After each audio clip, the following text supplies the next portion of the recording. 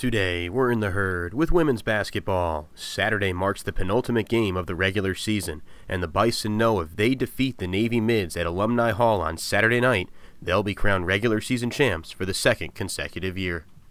I don't think there's a whole lot of build-up or, hey, this is a more important game than the others.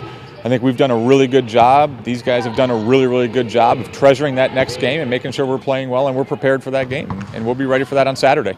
Coach Russell has been leaning on his three captains to provide leadership. They are the winningest senior class in program history. I'd like to think we've been in tough situations like this before, but we just want to have everyone's confidence up.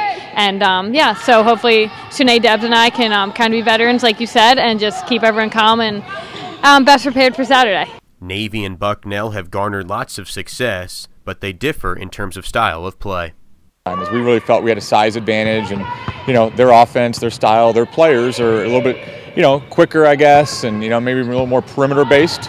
I don't know how much that came into play last time. I thought they did a really good job of taking us away in the post. We did some things on the perimeter, maybe bother them a little bit. So it is completely two different makeups of teams, two different styles, but that's basketball. I think that's why it's great, and it'll be a really interesting game on Saturday night. Pre-game coverage on WVBU 90.5 FM begins at 6:45 p.m. Eastern Time, with tip shortly after at 7 p.m.